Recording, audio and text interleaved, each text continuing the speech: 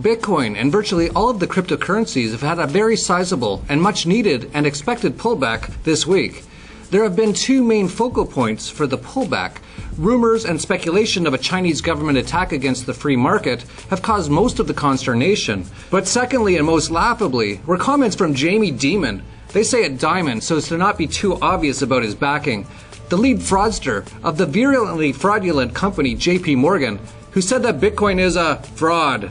This coming from a man whose entire industry of banking is based on the fraud of fractional reserve banking, which is only made legal by the fraud of government, which is based solely on extortion, which they call taxation, and based on a currency which is created by the fraudulent Federal Reserve, which is a central bank, which is a tenet of communism, and is an outright Ponzi scheme whose sole purpose is to impoverish nearly everyone in society and to enrich the 0.00001%. So to have Jamie Dimon say that Bitcoin, which is just math, is a fraud, comes at the height of ridiculousness.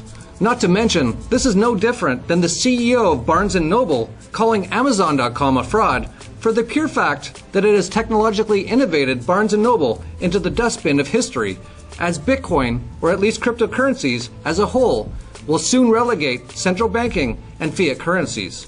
Just look at the US dollar from the cryptocurrency's point of view, and you can see that it is the Federal Reserve note, not Bitcoin, which is the fraud.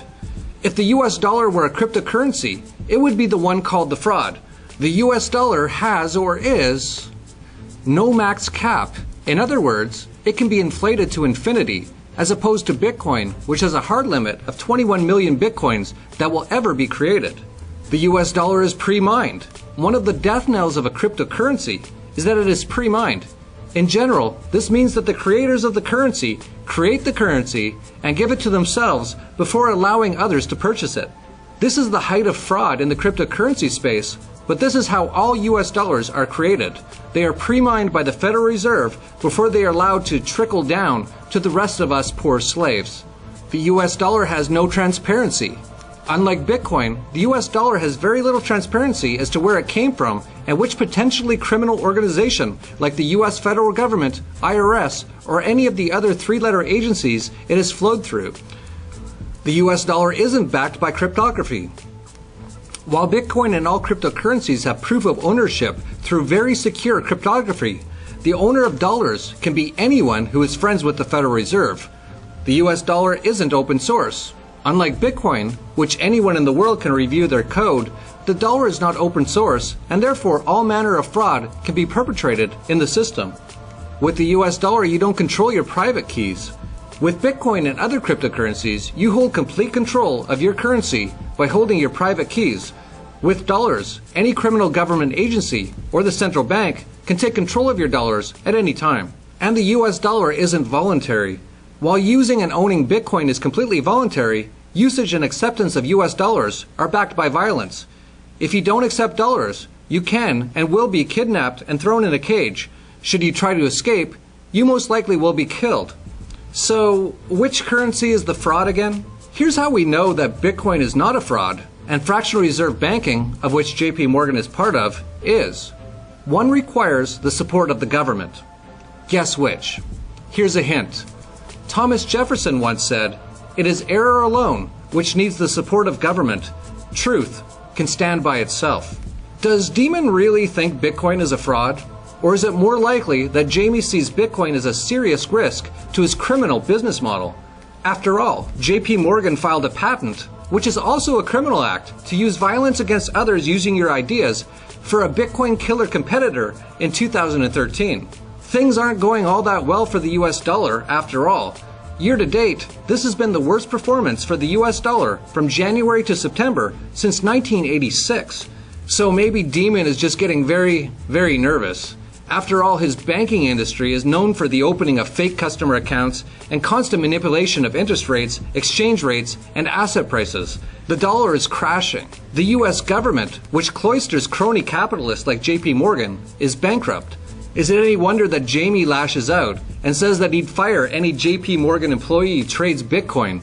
It's his biggest competition. It threatens to take down not only his entire industry, but the entire US government and the Federal Reserve. It can, and it will. The cat is out of the bag. Their time has come to a close. Sure, Bitcoin could go down to $2,000 in a panic, or it could even go to zero if enough things all went wrong at the same time. But you know what would happen next? The next better Bitcoin would quickly take its place. The only way to stop this evolution in money and banking is to turn off the power and the internet. And don't think the globalists don't consider that to be an option. There's a reason they keep bringing up the term internet kill switch. That's just how evil they are. And that's just how scared they are that the jig is up. Those politicians, government agents, and central bankers who aren't hung in the streets once the mob figures out who has been screwing them all these years will at the very least have to meld back into society and get a real job for the first time in their life. Jamie Dimon even uses the example of his daughter, who owns Bitcoin, to say that Bitcoin is a fraud because his daughter owns it. It's quite the opposite, Jamie. You're the fraud. You somehow managed to procreate a daughter smart enough to see where we're all headed. At least one good thing came out of you, Jamie. Good luck with that whole collapsing system thing you're a part of. We'll be over here laughing. You care about your success and your financial future. You work hard, and all you want to do is be left alone and not let others rip your savings and privacy out from under you. But you see that something in the system is broken. Banks are still making bad decisions with your money. Your financial privacy is being invaded at every step. It's getting harder to access your savings internationally, if you can at all, and you know that your country is on a path to destroying its currency and destroying your future buying power with it.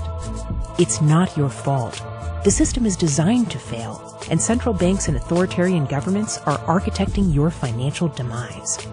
Fortunately, thanks to a new game-changing technology, freedom-minded people worldwide are leaving the central banks behind and getting on the road to real wealth, privacy, and asset protection. It's not offshore banking. It's a system that lets you own your own international private bank. And unlike traditional private banks, anyone can afford it because you can get started for free. It doesn't care about borders, and it gives you access to your assets anywhere in the world and keeps your transactions as private as you want them to be. The nationless private banking system is easy to learn and use. And to prove it, we're offering you a free video training series.